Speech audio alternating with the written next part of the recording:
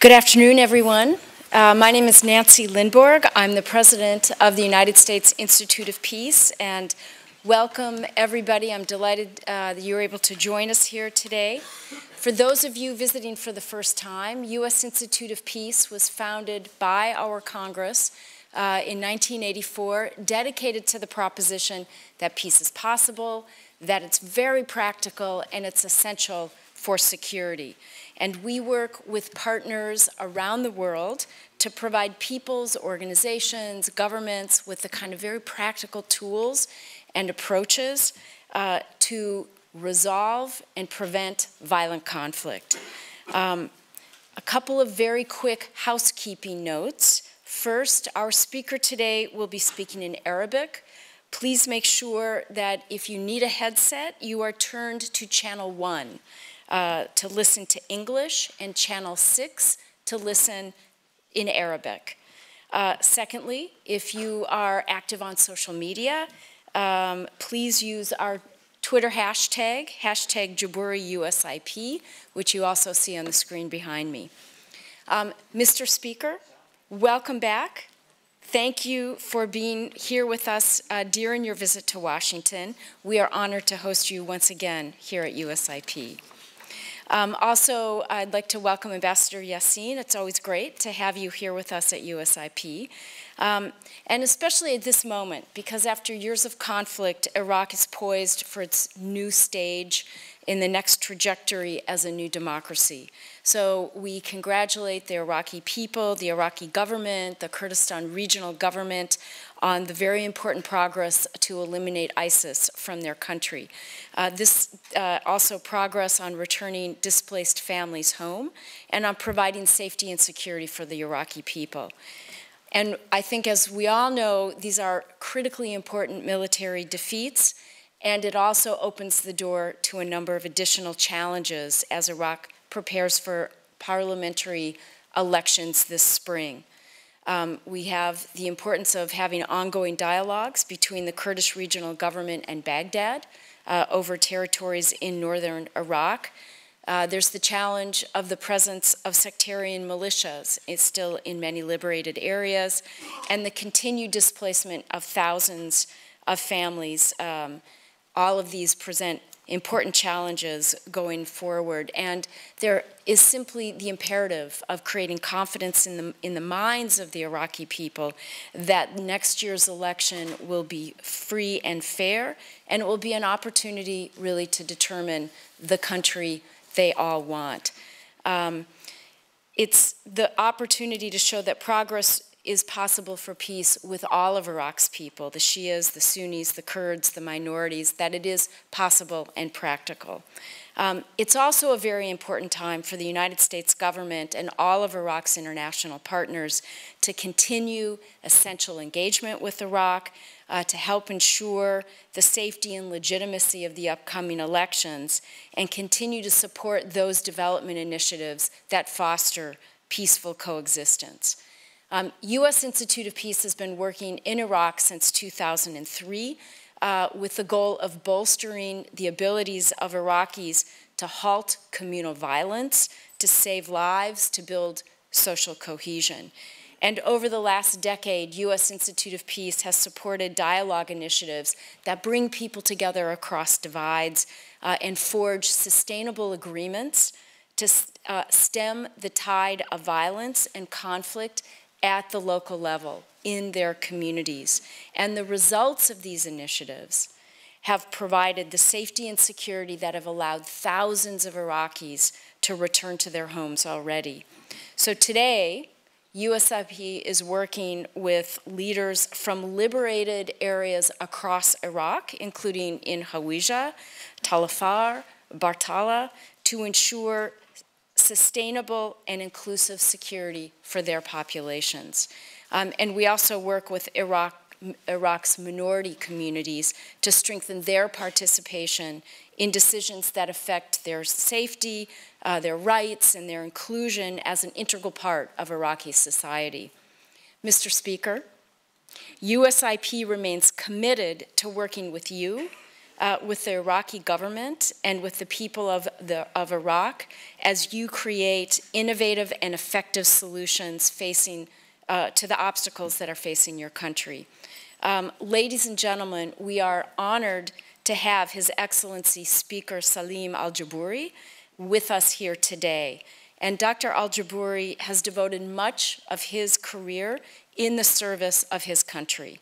He was first elected a member of Parliament in 2005, where he served as chairman of the Human Rights and Legal Committees. Dr. al-Jubouri was elected Speaker of the Iraqi Parliament in July 2014, after having served in Parliament for nearly a decade. He's a former law professor and one of the most prominent Sunni leaders in Iraq. We're delighted to have you back for a second time to U.S. Institute of Peace. Everyone, please welcome me please join me in welcoming Speaker of the Iraq Council of Representatives, Dr. Saleem al-Jubouri.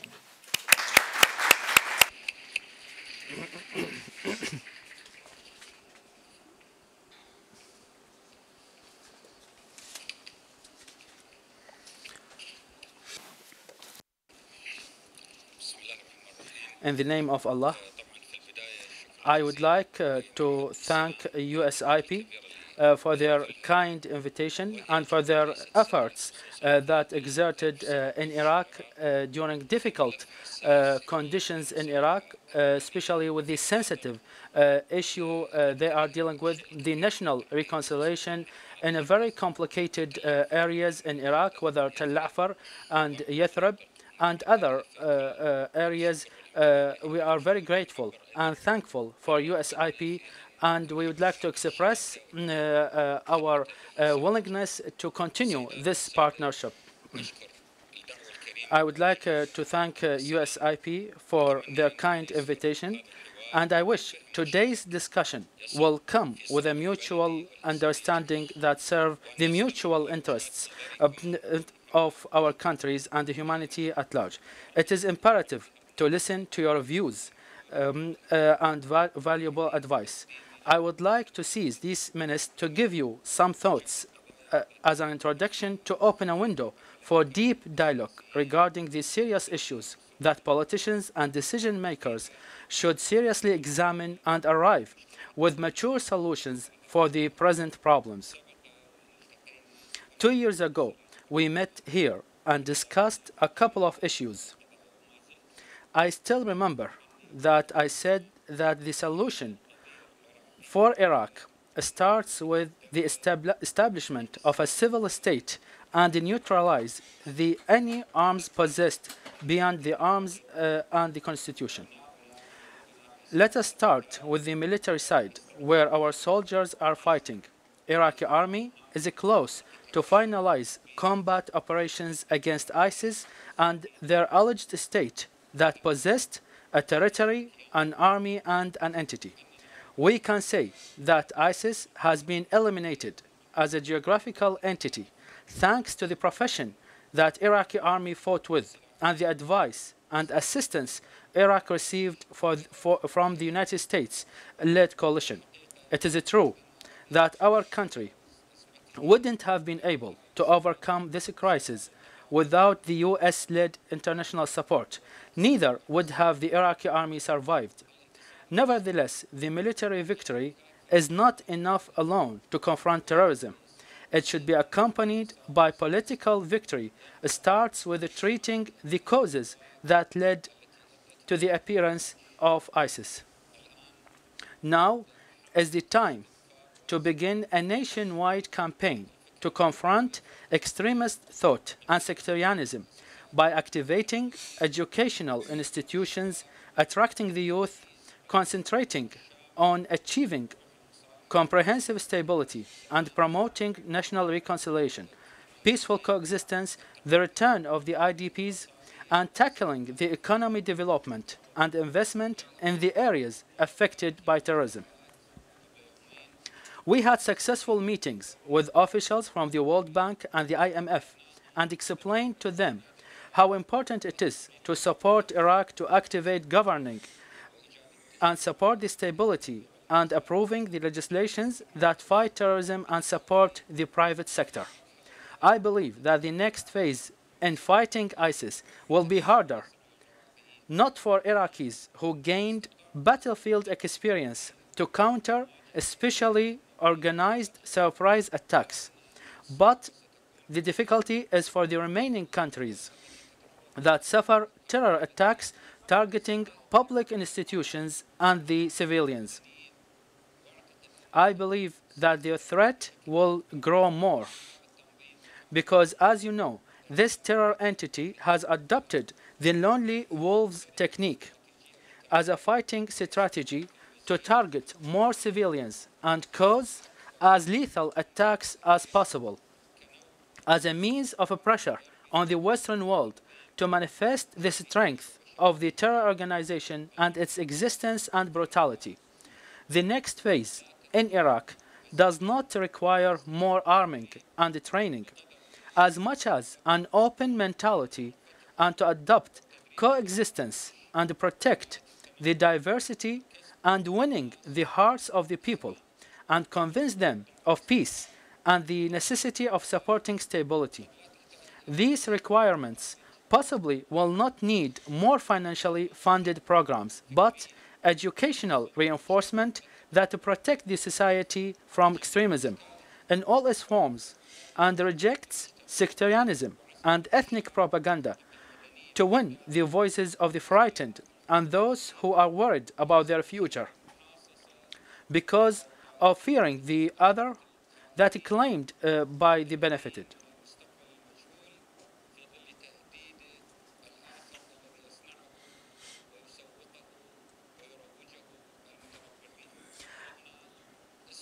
Allow me to say that the international community is responsible of supporting us in this effort and facilitate the tools for its achievement. We are facing a serious problem in the next stage, where weapons are spread among the community and the society get militarized due to the confrontation done by the Iraqi community engaged in this historical confrontation.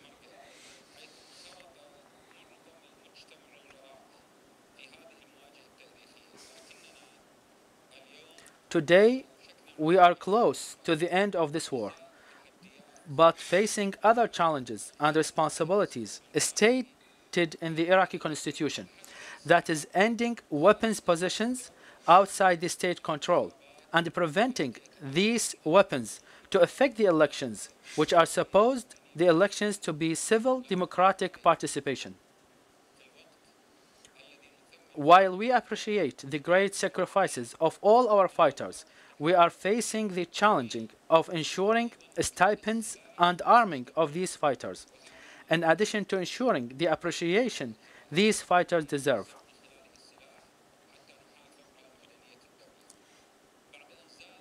As the threat of ISIS started to fade, and while we were about to start a new phase of stabilization and reconstruction, we faced another serious problem that threatened the unity of Iraq, and it was no less dangerous than the crisis of terror confrontation.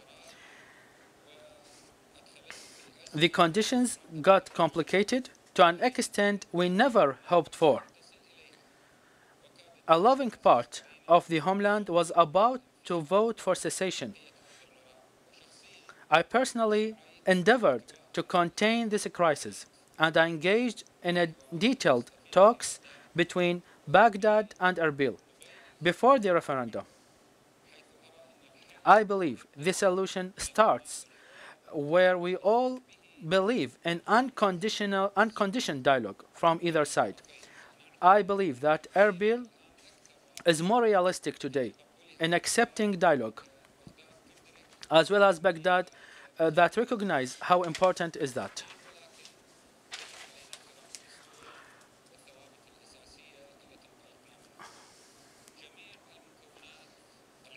The containment of the Iraqi components, including the cities hit by terror, is a great opportunity for the state.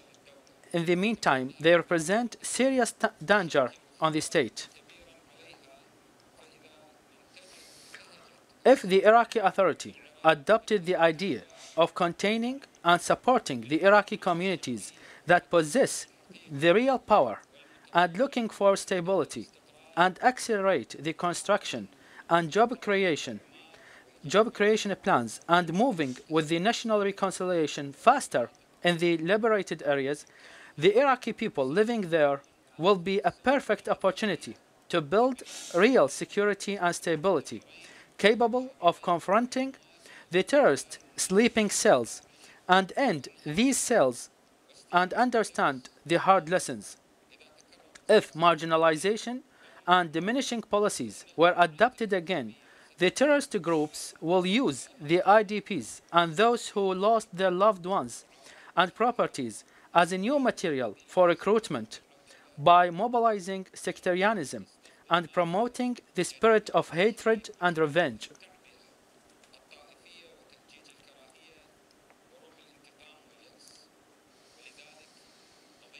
The case of IDPs can turn into a serious problem if it is not solved very soon. It is imperative to work on their return quickly without conditions. Any demographic change will complicate the national reconciliation and eventually end our hopes of stability. I believe ladies and gentlemen, I believe we have an opportunity to invest in the role of the youth and women in these areas to achieve stability, which relies on three factors. First, the return of the IDPs, the start of the reconstruction. Third, supporting and reinforcing social diversity and coexistence between peoples in single areas, and confront any culture of isolating components or demographic changes targeting a specific group. Moreover, it is very important to perform a real political reform where we can achieve decentralization in these governorates as the Constitution states. Elections cannot be held unless the tools necessary for its success are available. We are withholding the elections within the legal and constitutional timing. Yet, we reiterate that there are serious and important priorities need to be fulfilled promptly before it is too late.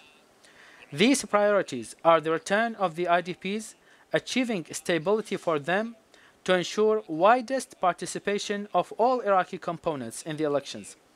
Iraqi people have suffered a lot and deserve a better life for the sacrifices they made. In a brief, we have a great opportunity to achieve stability that all the region can enjoy. But this will not happen without the help of Iraq's friend. Eliminating terrorism in all its titles is an objective, and those who are calling for sectarianism and division must be confronted. Promoting democracy principles, believing in the principle of the state, and preventing any regional country or regional power for manipulating Iraq's internal affairs. We are against any negative interference that target the social fabric of the country. Iraq recently started initiative to engage more in public diplomacy with the Arab countries. And we are on the road to maintain our sovereignty and engage in bilateral relations based on mutual interest with all countries in the region. It is important for Iraq to be an example for investment and stability buildings. The problems that Iraq is facing can reflect negatively on the region unless they are treated. In the meantime, if there is a type of stability and an international aid to Iraq, all positive effects will reflect in the region. And we can achieve a kind of stability to Iraq and the region. This is our message that we delivered to all the officials, whether in the White House, in the Congress, that the United States, within the international coalition, as the United States helped Iraq in the campaign against ISIS, the United States can play a great role in contributing to Iraqi reconstruction.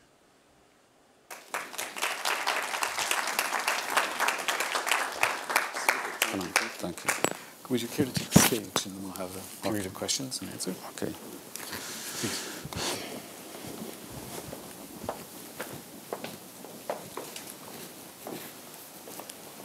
Yeah, please. Okay. I know it's a lot of us.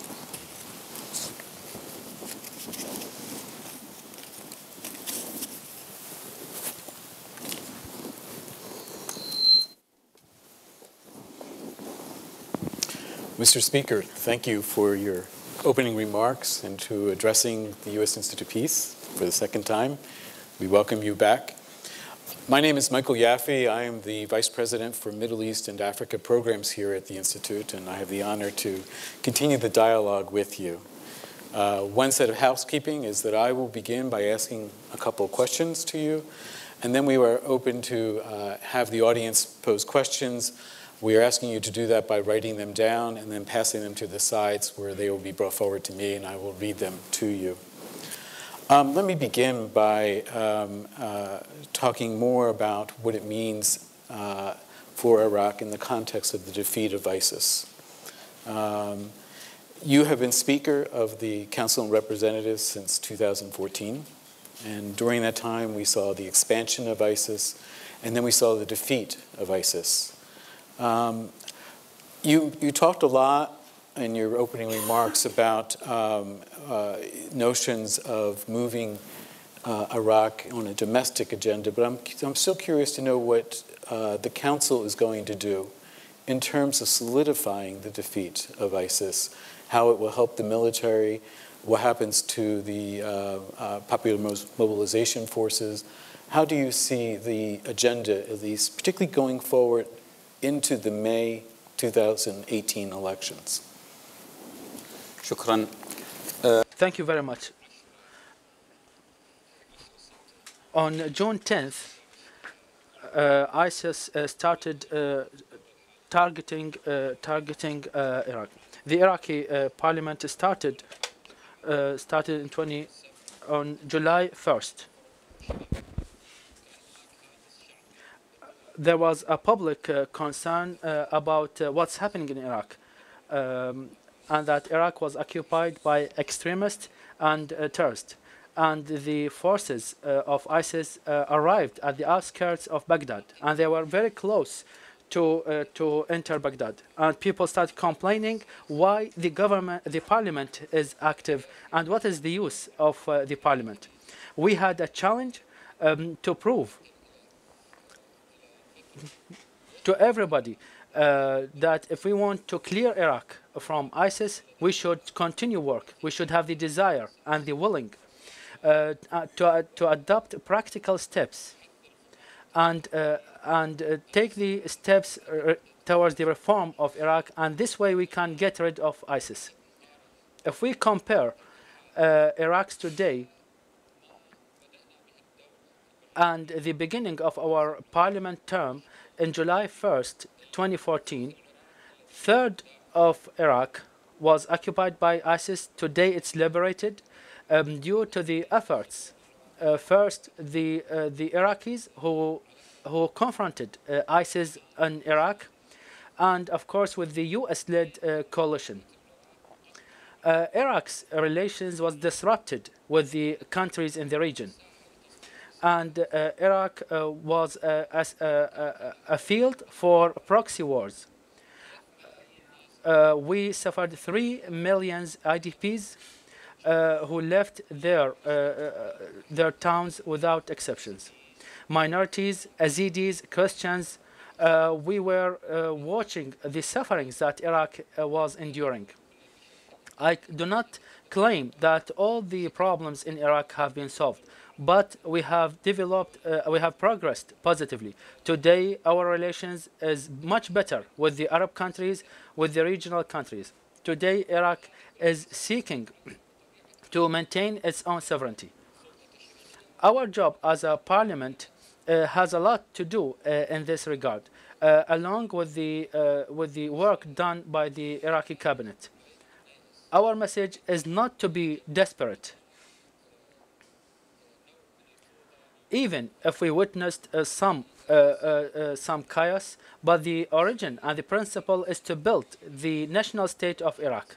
The question, have we built the Iraqi state in the right way?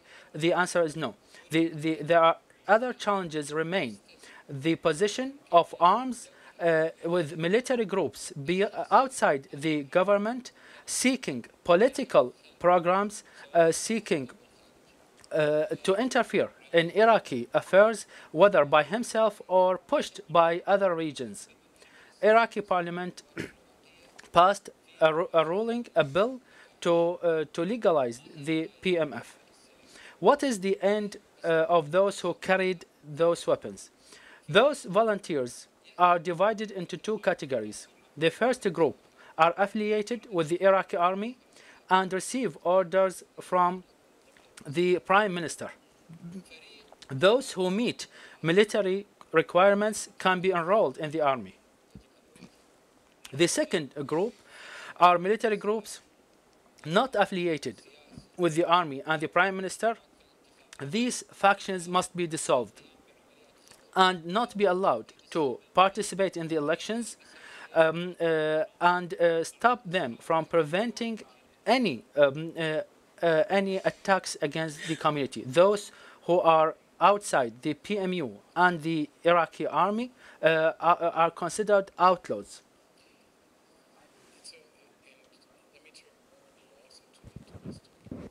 دعني دكتور رئيس أنتقل إلى مسألة محلية أخرى. العراق شهد عواصف كثيرة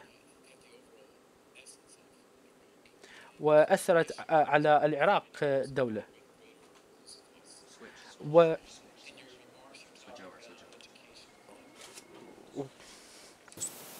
It's lost. Are you here? No, forward. You okay? So you talked about education. You talked about jobs. But again, I want to hear how the Iraqi Council of Representatives is taking up those issues with specific issues of legislation. And particularly, how is that legislation being spread out throughout Iraq at the local level? Because that is where issues of inclusiveness are most felt to be part of the overall state, and not just necessarily in the individual provinces. But I want to hear if you could, what again is the agenda of the council in bringing that forward?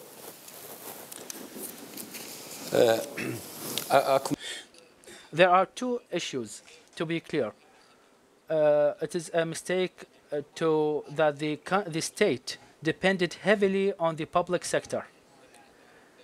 And those who get enrolled in the public sectors felt they are guaranteed by a monthly salary. Today, due to the economic condition of Iraq, the Iraqi government see how important it is to concentrate on the private sector. During our talks to the World Bank and the IMF, we discussed how we can encourage private sector, how we can encourage the youth to be more engaged in the private sector. This is the basic problem regarding the legislations we should adopt to encourage youth and make use of the energy they have. Ignoring the youth can lead to serious negative reactions. We proposed a couple of suggestions to reform the economy of Iraq. We are going to have an international conference of donors in Kuwait with the international community and the donor countries. Private sector companies will be invited, including companies in the United States. We talked to the U.S. Chamber of Commerce. Another challenge is confronting corruption in Iraq that can help Iraq's development. I believe the next phase, the basic to to guarantee stability is to concentrate on development and economy, to create an environment for job creation and allow people to live peacefully. So I'm going to now turn to some of the questions we're getting from the audience, and I will tell you that at least the initial questions, a number of them are centered on the elections coming up in May 2018. If I can kind of summarize where these questions are, they are asking for a variety of issues. They're asking, what are your expectations with regard to the provincial elections, particularly in Nineveh and Karbala?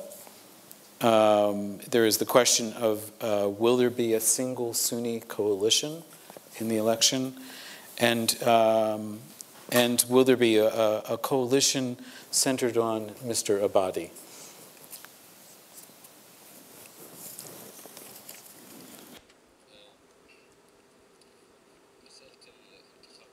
Regarding the elections, before saying my opinion, the problem here that we have two parties with their own arguments.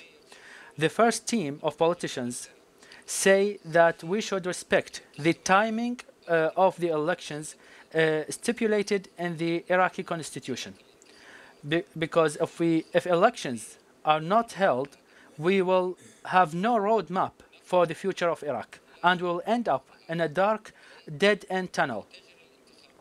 This team says that the elections must be held anyway, because this is better, and it's a better guarantee for Iraq. The second team says that if the elections are held, all the tools should be provided. How elections could be held while so many people are IDPs and cannot return to their homes? How can we have elections while there are military groups that may pressure the community to change the elections map?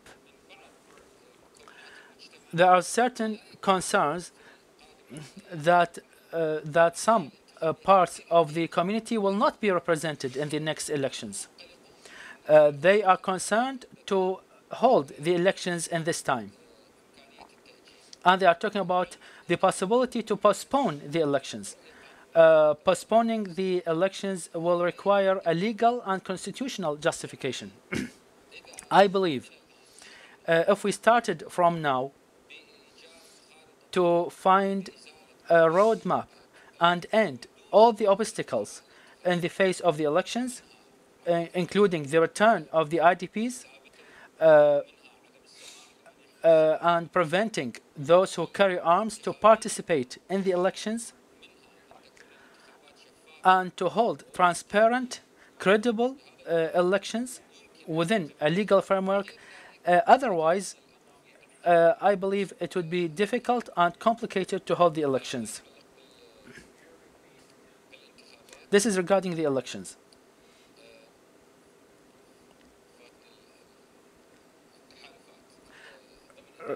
Regarding the Sunni coalitions, political coalitions, I would like to draw your kind attention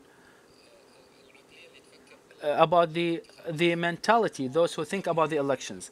Before 2014, before this legislative term, most of the components, including the Sunnis, were divided.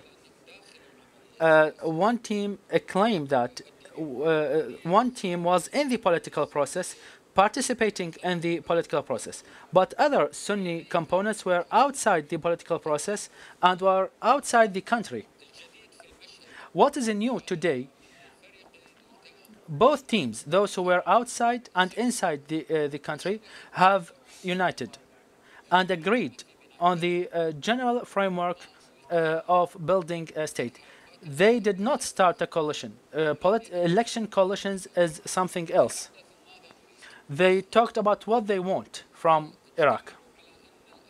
They agreed that it's better for everybody to build the state and contribute to the building of Iraq in the right way, and that they should be a factor contributing to rebuilding Iraq. and not to be ignored by others.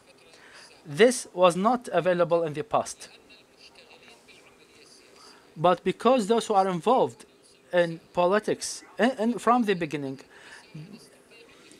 delivered a message that they can work together on this,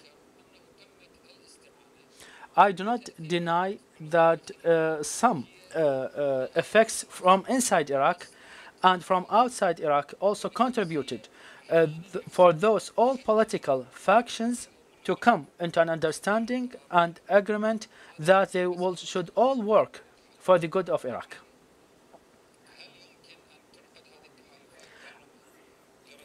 Is it possible for these coalitions to support the current Prime Minister? We are waiting first for the elections and the results of the elections. The Constitution is clear about this, and it says the largest political group in the parliament nominates the Prime Minister and presents it to the others to vote for. The question is, what is the largest political party in the parliament? In the previous elections, the largest political group was a kind of sectarian largest groups. When we were talking about Sunni, Shia, and Kurdish groups, what we are expecting that the next largest political group will be a cross-sectarian group with a political dimension rather than sectarian dimension. You should put it in those terms as well, because a number of questions have focused on that idea of sectarianism.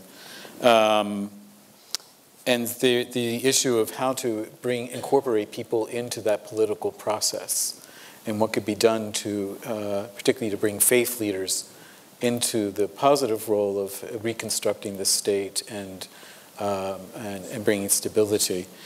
Another element that has been raised is this issue of corruption, and the issue of saying that corruption, embezzlement, and a lack of state security has reduced people's confidence in the government. And the question posed is, what is the government going to do to address, to restore people's confidence in the government, in the state? And what can the international community do to assist in that process?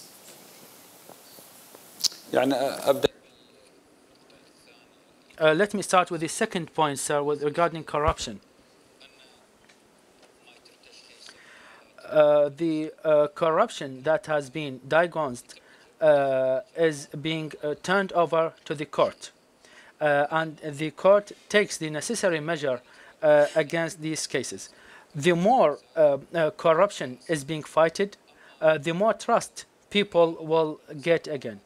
If we just got a public show and a media show with a slogan to fight corruption, this is not convincing anymore for the community. The state should start clearly as to diagnose where corruption is, to hold those who are involved accountable, regardless to his position or his political ranking. I believe this is the basic point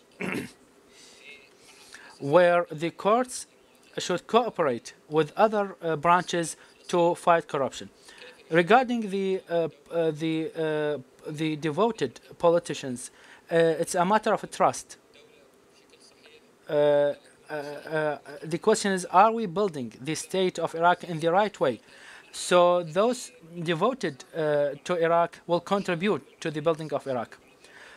Some are participating in the political life, some are watching. Some politicians are watching what will happen, and I believe there are a lot of competent Iraqi figures that can make concrete change, and they have not started yet. Their role did not start yet either, because the opportunity was not given to them, or they are waiting for signals from the parliament and the cabinet.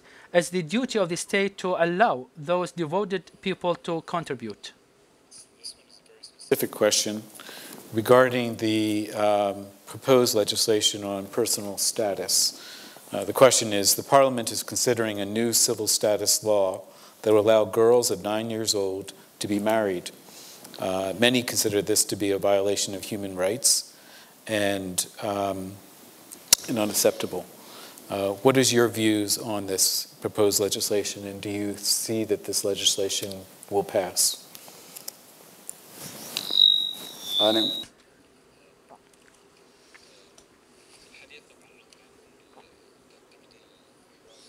Talking about reforming the current civil status law, let me go in some details if time allows. What has been proposed to the Iraqi parliament is not a bill. What the media has said is not right. What has been proposed is a suggestion, an idea, and according to Iraqi constitution, a proposition can be made by a member of the parliament and suggest a bill to be discussed. Then a question would be raised: is that idea is accepted or not? What happened is only the early stage. There are still so many stages to be followed till this turns to a bill. First to be discussed, examined in details, and then voted for. In general, my personal position, I'm against this law. Everybody is against the marriage of minors. Although I read the bill in details, it did not refer that the law allows the minors, girls, to get married. This point does not exist in the law. But it said that the different Islamic justifications allow the marriage of the minors. The current civil status law allows a girl in the age of 15 to get married, which is a minor. I'm not defending the issue, but I'm saying that the bill is just a proposal, and based on my personal rejection and the rejection of other MPs, will not find the way to be passed. There has been a lot of argument and controversy regarding the bill. Thank you. I'd like to turn a little more now to the international elements, and the question is that, well, this week, as you have come to Washington, you have been meeting with the Speaker of the House of Representatives, Paul Ryan, and this is part of a long relationship you now have with the United States. How do you see the future of the relationship between the United States and Iraq going into the future, particularly in this now post-ISIS stage?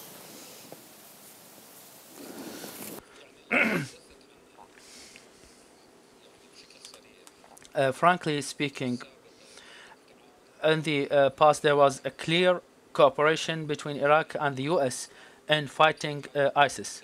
And the US-led coalition helped a lot to end terrorism in Iraq.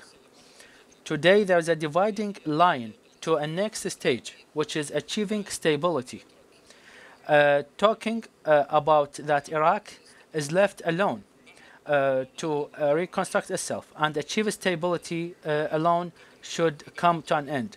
Everybody should realize, including the United States, should realize that supporting Iraq in the post-ISIS period should continue and increased. The post-ISIS period requires stability, and we should learn from the lessons of the past and prevent terrorism from reappearing in Iraq. We have a lot of potentials, economy and development. Leaving Iraq vacant will cause others to come and interfere. Our past experience showed that when the US left Iraq, many negative interferences came to happen in Iraq. It is important to prevent this from happening in the future. In many respects, what you just said is sort of a lesson learned of what has happened in the past few years. I wonder if you could also draw some other lessons that we should take from the most recent fight against ISIS, and particularly more broadly beyond just Iraq itself. And as these fighters are moving around, what do you also see in terms of what happens to the families of the fighters? And how are those individuals going to be treated? There's this fear that if they are not somehow integrated into the communities, that this becomes a foundation for what could be ISIS 2.0. So I wonder how you view that.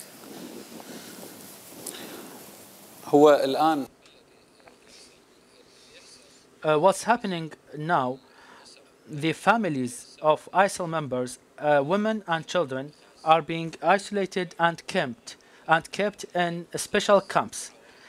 These camps are called camps for ISIS families. I had a discussion with the Ministry of Immigration. Personally, I am against this. What's happening with this? First, those are children. When you keep those children in a special camp and entitle them as ISIS, you are pre-accusing them of being ISIS members. And this fact will remain with him in all his life. And he will always be called, he is an ISIS camp family or ISIS camp child. First, he should be treated as a child who made no mistake. He had no mistake of what his parents or his father done. Even the women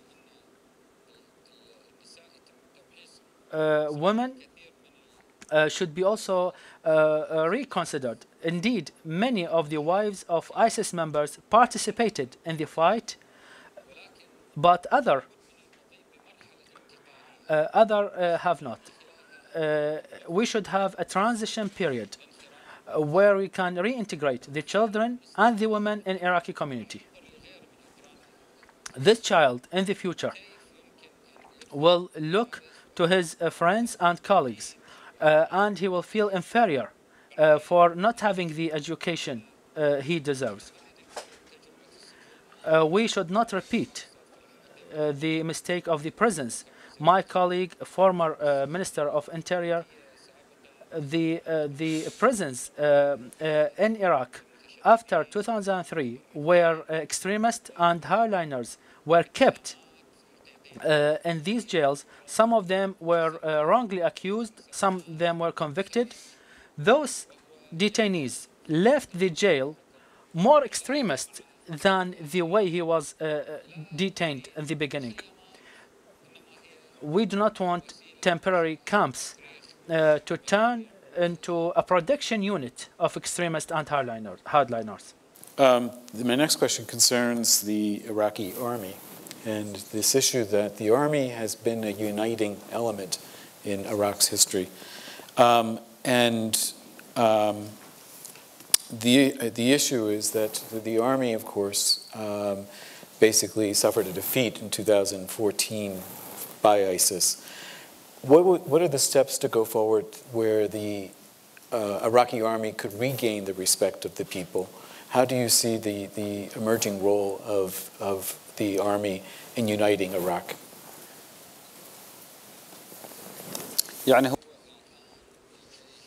Today, people have more trust and confidence in Iraqi army. Today, the community is not looking to the Iraqi army the way they looked at it in 2014, where terrorist group could easily control the areas controlled by the army. Today, the army is welcome, regardless to the army has been very wise with a lot of complicated issues during the fight. In the meantime, it is very important to make balance inside the Iraqi army. The constitution clearly says that the army should be balanced, and a lot of high-ranking officers made heroic victories in on the army. The military institution represent a basics for the reform, for the next phase. To some extent, till now, the Iraqi army is a great value to all Iraqis. So my next question is, how do you envision the role of the council going forward? How do you see it shaping itself in order to provide for a more inclusive Iraq? What is your long-term vision for the parliament itself? In many respects, I'm asking, what do you expect will be your legacy as the president of the council?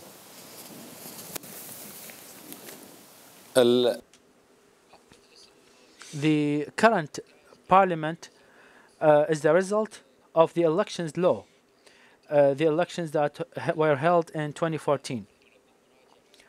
Today, we are revising the next elections law. Some say that the current elections law led to the appearance of small political parties and did not maintain large political units. I believe that the revised law of elections adopted a system where large political parties are maintained, in the meantime allowing small parties to be represented in the parliament and represent the people who voted for. Like any establishment experienced difficult conditions and some drawbacks, I can say during this term, the Iraqi parliament has never witnessed a kind of sectarian agenda. Even the problem with Kurdistan was politically addressed. In the past, in the previous terms of the parliament, sectarianism was very clear. Second, the only legislative term where ministers brought into hearing and investigation is the current parliamentary term. 8 ministers were questioned in the parliament, and some of them were released. The prime minister visited the Iraqi parliament 15 to 20 times. These did not happen in the previous parliamentary terms. Today, Iraqi community feels that there is a cooperation between the cabinet and the parliament. Problems and disagreement do exist, but there's an understanding that all should work for the country. We faced some problems led that the people demonstrate and enter the parliament. This is what we have done and we are proud of. It's a really good place for us to stop here. We want to thank you for being so candid in your conversation with all of us. We thank you for your opening remarks, and we welcome you back to USIP, and we hope you come and see us again when you come to Washington. So please join me in thanking Mr. Speaker. Thank you. Thank you. Ladies and gentlemen, please remain in your seats until the official party departs.